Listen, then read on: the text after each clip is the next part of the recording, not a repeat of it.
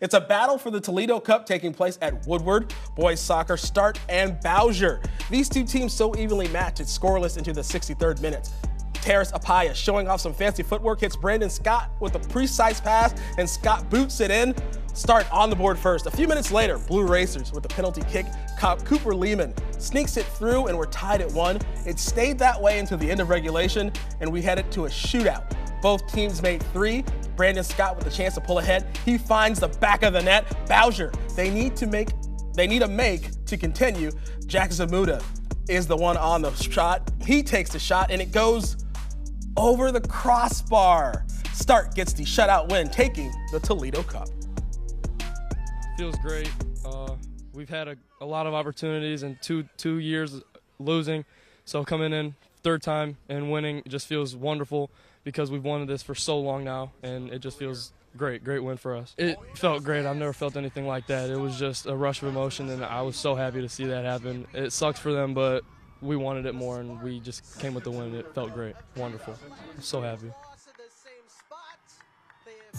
In the girls' championship, it's a rematch of last year's title game between Bowsher and Lima Senior. The Blue Racers race out of the gates. Yursi Verdon delivers the through ball, but Jaislyn Ingram beats Ashley Lawrence to the ball to stop the threat. On the other end, the Spartans have 1, 2, 3 chances to capitalize, but can't. It's an easy save for Kamaya Draper. So it's scoreless until the 57th minute when Bowsher trying to clear the ball out of their defensive zone, but Adriana Good makes a play and fires it top shelf to take the lead, and 1 goal is all the Spartans would need to repeat as City League champs. A school record number of wins for Lima Senior this season, giving them confidence and momentum heading into the playoffs.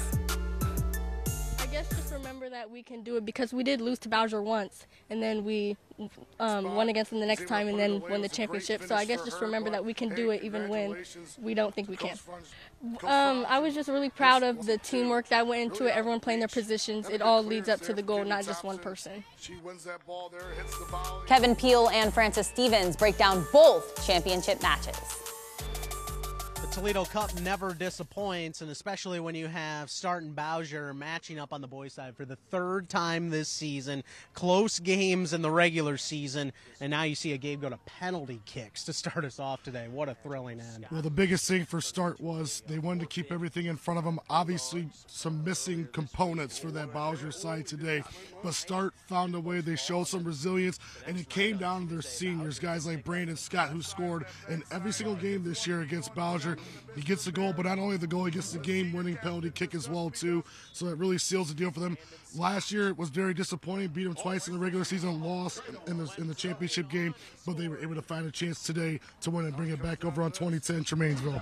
Yeah, absolutely. Bowsher had won both games in the regular season, but Start found a way to bounce back here and claim a City League crown, ending Bowsher's 2-year run at the top. On the other side of things, Lima Senior. Welcome to the City League. Not only a championship last year, a 2nd consecutive here. Coach Franzalia has this group on a great run, and not only that, double-digit wins for the first time in program history. It's unbelievable the turn of events that have happened when they've come in the City League. It was always a really big struggle for them in the Three Rivers Athletic Conference because you're playing against teams that have kids that play this game. But they've won 10 games. They've won back-to-back league championships. Coach Franz has got this team going in a really good direction. And how about the peach of a goal from junior Adriana Good to give them the lead there and the game winner? That really shows you the resiliency of this team and how much they've grown down there.